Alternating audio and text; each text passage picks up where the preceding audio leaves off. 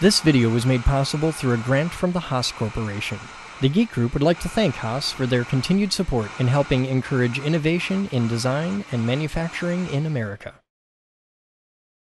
The Geek Group proudly features ISCAR tooling in all of our workshops, videos, and hackerspaces around the globe.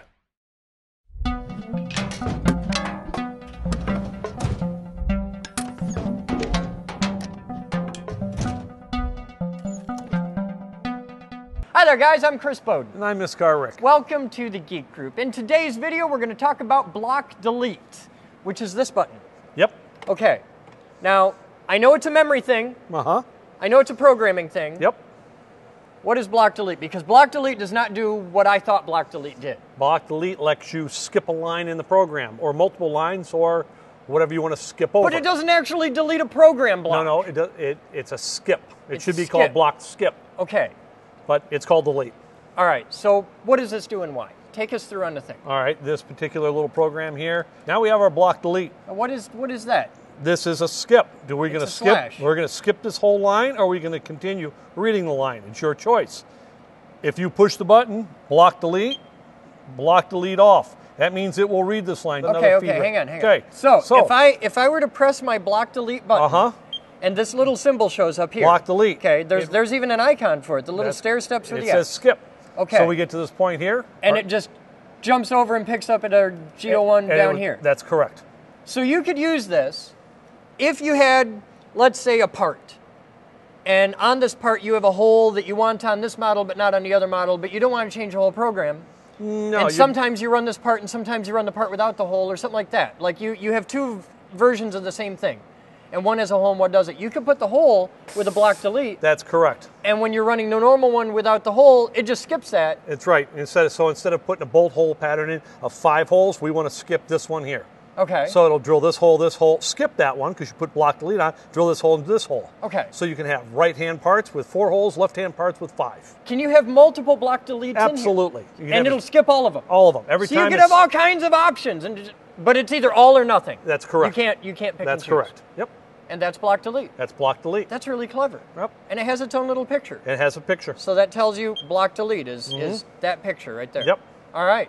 That's block delete. Is there anything else to cover about this? Or is it really that's that pretty simple? much it. Yeah.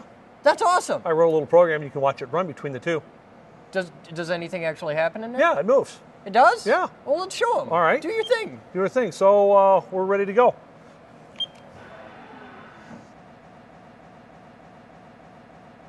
It's doing stuff. Yeah. What are we doing? Well, we made an arc and then we made a line. Okay. Okay. So then when it's done, it's going to pick up. That's a little far. Okay, we're done. Good. Okay. Now we turn the block delete on. All right. And now we're not going to make an arc. Now we just make a line. How about that? Isn't that special? That's cool. Okay. All right, I like this block delete thing. I learned something new today. Okay. Because I thought I knew what block delete was for like the past year. I totally had it wrong. Right. All this time. All right, guys, I'm Chris Bowden. I'm ISCAR Rick. Thank you very much, and as always, we'll see you next time. The Geek Group would like to extend our deepest gratitude to the Gene Haas Foundation for making this program possible. Thanks to their generous contribution, we are able to train and inspire machinists all around the globe. This video was made possible in part by Mastercam, whose CAD/CAM software provides the base to all code generated for Geek Group CNC projects.